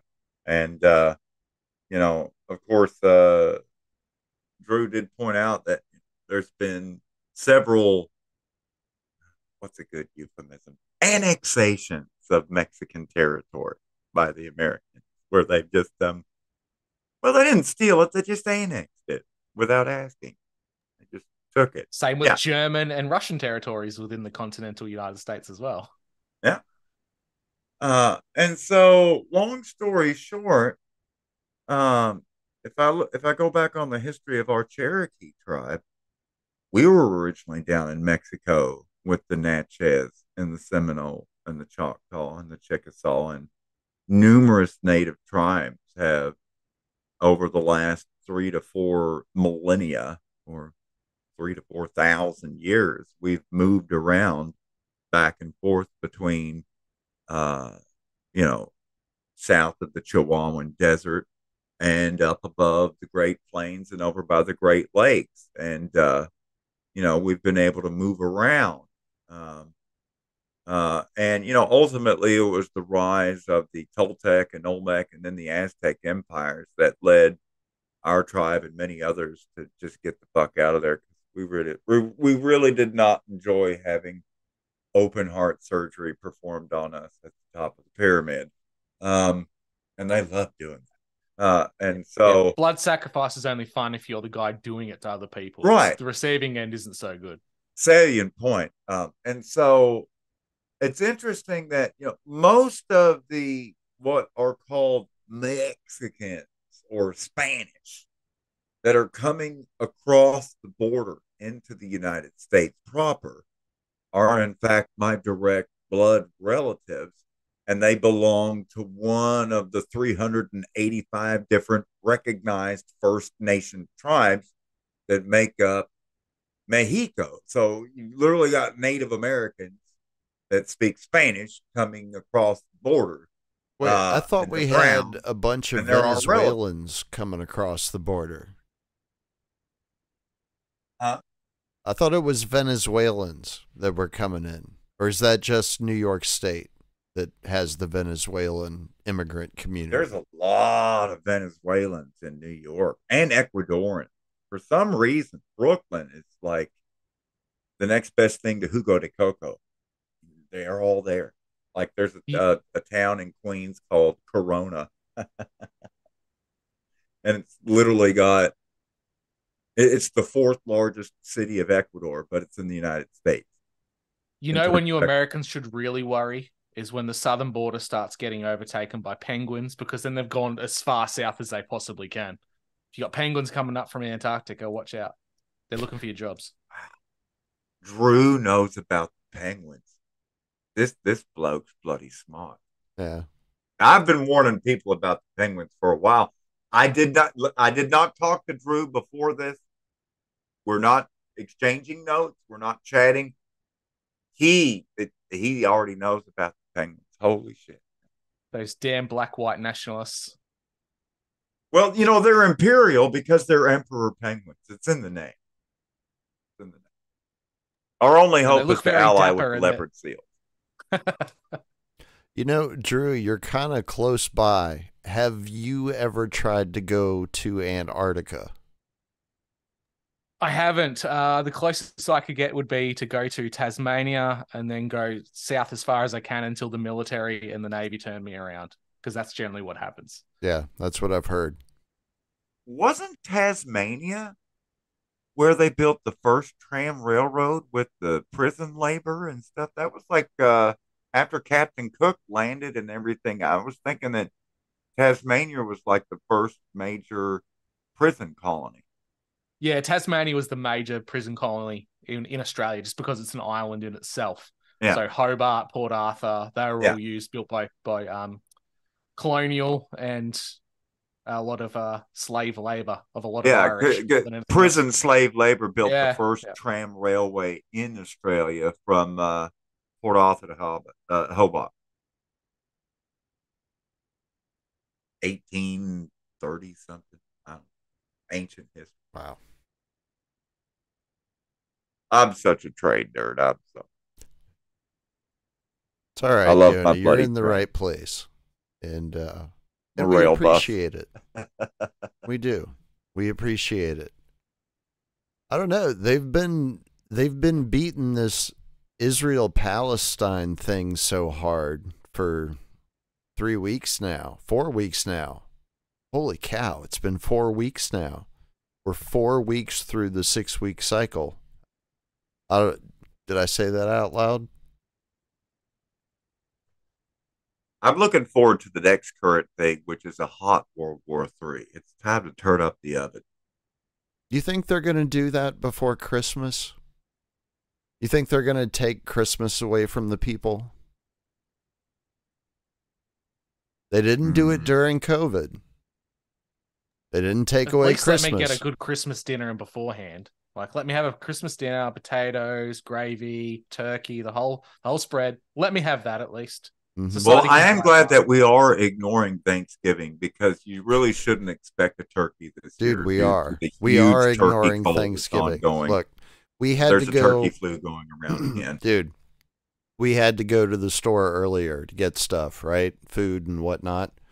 There's a park, right? Like a municipally maintained park in the middle of Jasper, right? Jasper's very small, like maybe 5,000 people, maybe 10,000 if we're pushing it, right? Very, very small. The park, it is November the 3rd today, as I'm speaking. The park is already decorated for Christmas. They got the laurels and the wreaths going around, everything. It's all green and red and ready for Christmas, and it's November 3rd. What happened to Thanksgiving? Yeah, it's gone. Listen, as Done. a Cherokee, Over. as a Cherokee in America, man, Thanksgiving is the only holiday where we get everyone else to dress up like Indians and appropriate our culture, and I love that shit. Jesus, even Australians are doing some form of your holiday. Norfolk Island, which is an Australian quasi territory after the bounty, and the prisoners revolting and creating their own little nation state. They had so many American whalers visit that island. They now have Thanksgiving as a holiday on their little part of Australia. So if you guys have just jumped ahead to Christmas and we're doing it, the world's all topsy-turvy. Well, it's being done on purpose. Or at least that's one way that you can look at it. Because again, Thanksgiving is a uniquely American holiday for, you know, the version of history that we are told. It didn't exist before, you know, the 1600s and what we now call the Northeast. So it's true. If you go back in the Cherokee record, it was fuck all before then. Yeah. So, but again, it's part of the demoralization, right? Take away everything that is uniquely American from the culture, and then you'll be able to replace it with whatever you want. Man, I got to give a shout out to the HMS Bounty for keeping it Thanksgiving. Great mutiny, boys. And it was worth it. Have you ever gotten some Polynesian ass? Get you some of that. You'll be mutinying too. It baffles me that why the rest of us didn't do that. Like, they had the balls to do it there. Why didn't the rest of us do it against the British that were here? Then we could have been America 2.0. Mm-hmm. But instead, we are the byproduct of American Revolution, Independence War, where you guys said no more to the British, and then the British had to send their convicts somewhere else, so they chose here. We only exist because you guys said no. Now, a lot of people don't know that Savannah and the colony of James Oglethorpe that became the state of Georgia was originally the British penal colony for the British Empire. And most of the Georgians that were initially settled were all some of the absolute worst criminals from England. And then when the Cherokee accidentally discovered gold in Georgia, and our newly arrived British criminals found out, well, that's what led to the Trail of Tears, because, you know, a gold rush has a way of, you know, changing the dynamic on the ground, to say the least, when people show up with pickaxes and shovels. Anyway. There's gold! There's gold in the Mirror Hills! Mm-hmm. That makes sense, though. I've been to Atlanta. I know what those people are like. Yeah. I just went through Atlanta, and man, the traffic in Atlanta is the absolute worst if you're a truck driver. I'm going to take some heat for this, but I just have to say it, you know. I don't find it very sophisticated when Atlanta literally uses the name of Peachtree for 58 different fucking streets. Literally, you can't find any other fucking name to use for your street. Yeah, just tell somebody, meet me in Atlanta on Peachtree. Mm-hmm. Down in Buckhead. So they busted out the synonyms book, did they? And just went through every variation they could find? Yeah. I thought we had to call it Hotlanta, like after that bullshit fucking CBS show, whatever it was. It's Hotlanta. Come on, people. Okay, whatever. It is climate I'm bringing change. back Hotlanta. I'm also bringing back my fanny pack, and I'm glad to know. Yeah. I knew it when Richard was talking on the main show about the mom jeans coming back. Mm-hmm. I knew if we get mom jeans back, fanny pack is going to make me come back. At last, I can have that man purse out front to hide the pooch. No, man, no. You gotta exercise. That's how you get rid of the pooch. You exercise and you cut out the processed sugars.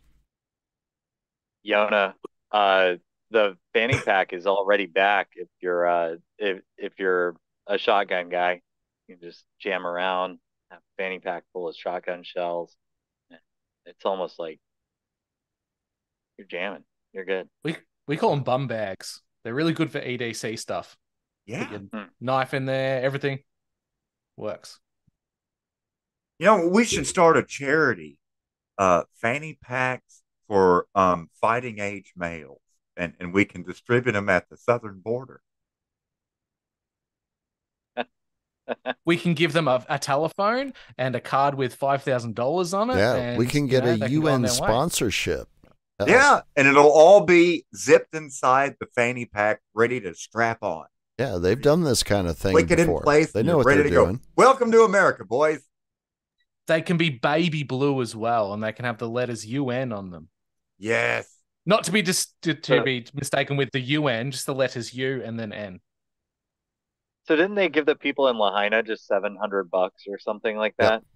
Yeah. They're giving all these they gave migrants, households $700. Yeah. Not people, households. just to let everybody out there know, I do the little fingery thing whenever I'm saying migrants because they're invaders. They're not migrants. It's not like there's a migration going on. They're coming in without permission, and You they're know, being welcomed in. to be fair, they did deliberately break the immigration system on purpose because undocumented workers are the absolute lowest member of the lowest caste in America because undocumented workers are the easiest to manipulate and get rid of. As I've seen countless times where they drive gooseneck trailer trucks down to Brownsville, load them full of Tyson chicken plant workers, and haul their ass back up to Morristown, Tennessee. And as soon as one of them bitches, well, an anonymous complaint is made to the immigration. Immigration shows up, arrests those, takes them out, and they send the gooseneck back down to Texas again to get more workers. So, I mean, it's hard to paint the migrants coming in with a broad brush to say they're all doing this and they're all doing that. But I know that particularly there are a lot of migrants that work here and send money back to Latin America, be it Mexico, El Salvador, Nicaragua, wherever, with the intention of going back home. And they used to be able to work in the United States under the California Bracero program, for example, where they were seasonal workers. They would be given documentation. They would come in during the harvest, pick the apples and the oranges or what the fuck ever. And then when they're done, they've made their money and they go back home to their farm. And that worked for years. So they got rid of it. And all the different migrant worker programs, they got rid of it. Fuck it. And so we still use the migrant labor as we always have. It's just that now they don't have any rights at all. And then on top of that, there's cheap labor now. On top of that, and I'm just talking mainly about the Latin American migrants and workers. On top of that, because of the porous nature of the southern border now, we're seeing all kinds of migrants coming in from the stands. Yes, Borat, Tajikistan, Kazakhstan, Kyrgyzstan, Mongolia. You would be North African country, Morocco, Sahrawis coming in. Again, literally people coming in through the southern border from every part of the world. And this flood of migrants that's coming in now with these caravans of hundreds, most of them are Southeast Asian. There's been a bunch of these, what's it called there, that's been picked on in Burma and everything, Rohingya or Rohingya or something. But anyways, Rohypnol. That's it. Rohypnol. Date rape Asians. Yeah. And so it's staggering how many are pouring in through the southern border. And then on top of that, you got all kinds of migrants that are going straight to Canada and they're just walking right into the United States from Canada. The longest land border on earth between two countries is the United States and Canada. Vast majority of the boundary between the United States and Canada isn't even marked. You just walk right across. America. And it makes a lot of sense too because there's also that border that's Alaska and Canada makes it almost double what it is on the just across east to west. That's but right. I've taken the Greyhound from Laredo hundreds of times, and most of the time I'm the only person that speaks only English on the bus. There's it's almost entirely been Hispanic for most of the time, but there's been a few instances where well, Laredo, the border is pretty sanitary in Laredo. Laredo is I would say one of the most important cities in the United States because of the trucking there. That's where most of your crap comes in. That's where the load I'm delivering right now, it came from Laredo. A lot of stuff comes out, a lot of stuff goes in. It's really important. But all of the problems that we saw were the stuff that you saw on TV, the scene where the guy was whipping the guy. Apparently, that guy was beating up his significant other, and the cop just had to whip him with the reins. Um, anyway, that those scenes took place down in Eagle Pass, which is right up the border from Laredo. So, in There's other also words, Zetas and not Cartel del Golfo, just to be specific. Have you seen the Yeah. Have you seen the YouTube clip where it's that scene? It's got the news presenter. Now, these images might be distressing to some viewers of a U.S. Marshal, whatever they say, whipping a migrant. And then it cuts to scenes from the old 70s Planet of the Apes where they're riding down after the humans and there's the apes on the horses. Yeah. No, I didn't see Perfect. that. It's perfect meme. I love it. Yeah, that was the horse play that I was talking about earlier. So there's a military base there by Del Rio, and Del Rio is another hole. So I know that Eagle Pass is one of the places they're letting them in, and then the other place is Del Rio, and there's a military base over there, and that's where apparently they were doing the flights. They were flying them to other parts of the country from that military base there in Del Rio. And there's been a tremendous amount of these immigrants that are being placed here in West Virginia. I mean, I've had countless run-ins at the gas pumps, gassing up my van and hearing what I thought was Russian, and then being corrected when I speak po-ruski to them that we are Ukrainsky. And then I look and I'm like, oh shit, fucking Nazi tattoos. Oh my God. Oh my God. Is that a fucking Hitler on your bicep? I'm like, oh my God. Like literally every single Ukrainian I've met has got fucking Nazi tats. Because I mean, I guess those are the really good ones that we're protecting and bringing to America, I guess. Maybe it's just the custom in their country. It's a different culture. I don't. Young men turn a certain age, their fathers or whatever, take them down to the tattoo studio. You can't be too sensitive about tattoos and everything. I mean, if you don't like the way it looks, just laugh that ass off. There you go, and just fall right. It's definitely cultural because of the grandsons of SS soldiers. It's just family tradition. That's all. Yeah. That's something even a Canadian can respect. Let's go off an SS. That's what a lot of Canadian politicians respect, apparently. All of them standing ovations twice. Shout out Yaroslav Hunka and the Yaroslav Hunka Endowment for Ukrainian Studies at the University of Alberta. Apply now at the Office of Admissions. Well, gentlemen, we've got about 10 minutes to the top of the 12 o'clock hour on the East Coast of the United States. What do you want to touch on that we haven't already fingered a little bit tonight? I just wanted to put a point out. I'm sorry. I mentioned Alberta. Alberta is a province of the Confederation of Canada, for those that are wondering what in the fucking Alberta is. Oh, I'm sorry. Go ahead. Oh, no, I know what Alberta is. I've been there. I started a bike tour from Alberta and went through Banff, and it was gorgeous. But I had a phone call in the middle of this. You probably saw me talking, but not actually talking on the show.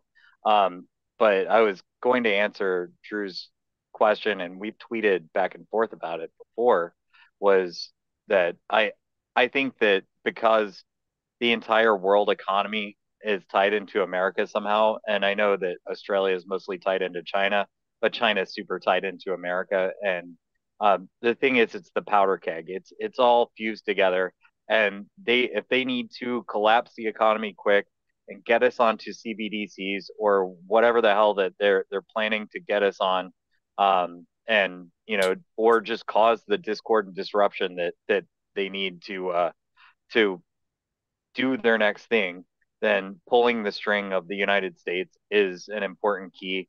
And because America is not immune because the entire world's economy counts on America. America is more susceptible because the entire world's economy counts on America.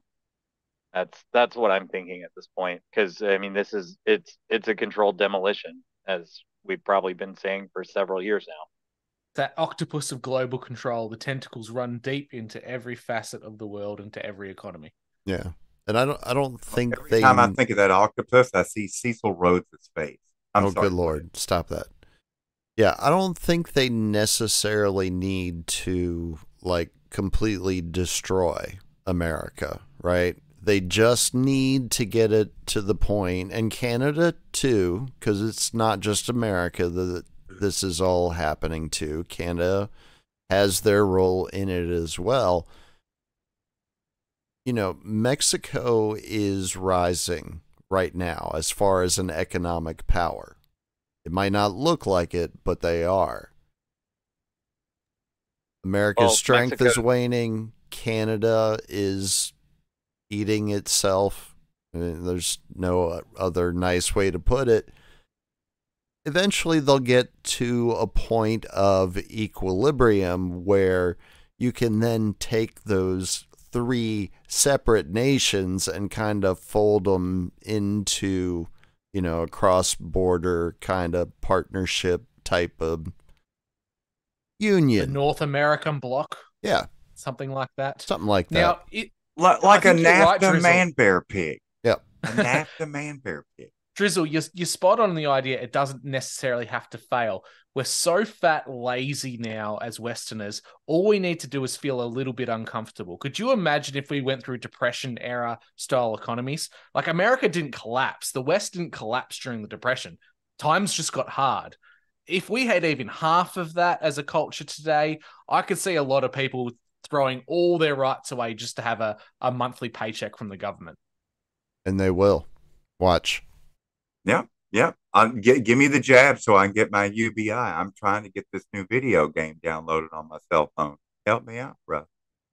I'm trying to play Candy Crush over here, and I need the extra points. Come on. And you're not going to get it unless you work on your social credit score, buddy. Get that social credit score up. I mean, you know, right. Lick that I'm boot. so depressed by the fact that China built all these awesome high-speed rail lines all over China. And connecting into Tibet, and now they're going into Nepal, and, you know, eventually into, you know, they've got all these trains, and then they've got their old shitty green trains on the old national network. And then they got the shitty fucking buses, right? Or, I'm sorry, shitty buses, shitty train, shitty walk.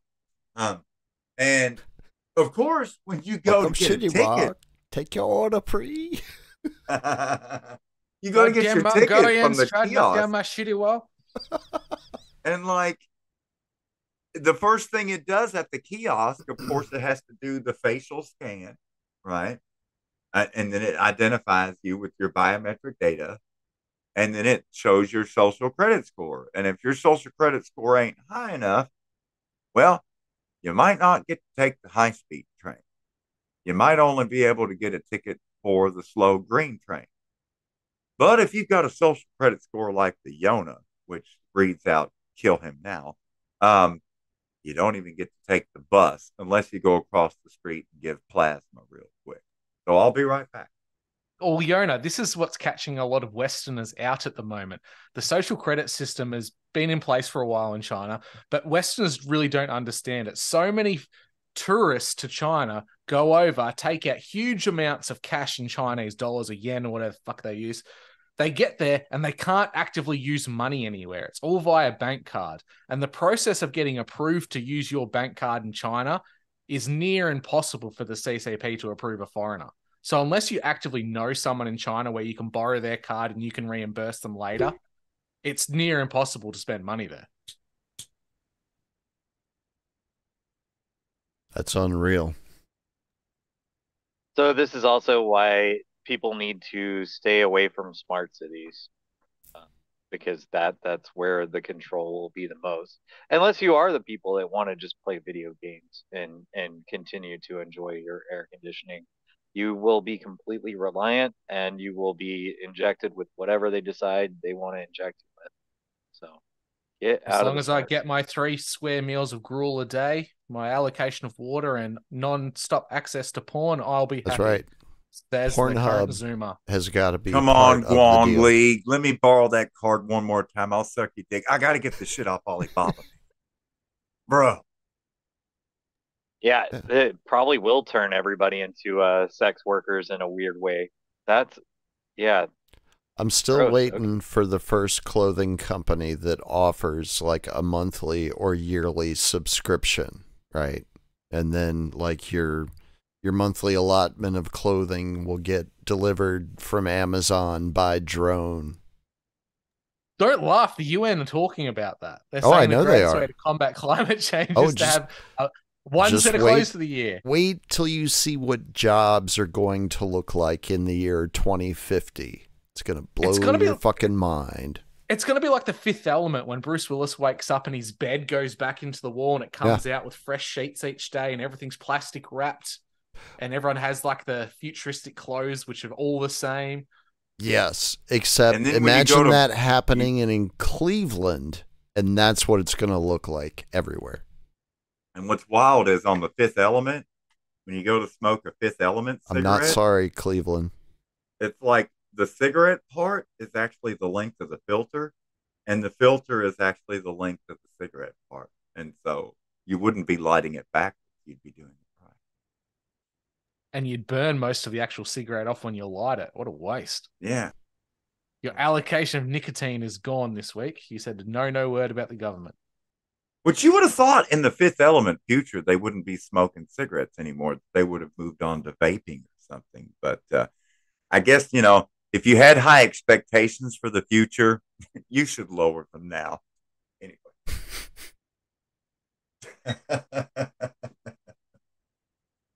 I'm still hoping for a Mad Max scenario so at least I can come out on top as a warlord, but I don't think it's going to be that good. Well, Drew, is there any special techniques you would recommend as an Australian for bungee cord chainsawing? 2-man enter, 1 Yona leave. That's how it's going to work out. The trick is getting them on the ankles first, hit the Achilles heel, and then you're fine. You can even drop a Master Blaster doing that. Awesome. I got to take some notes. Hang on.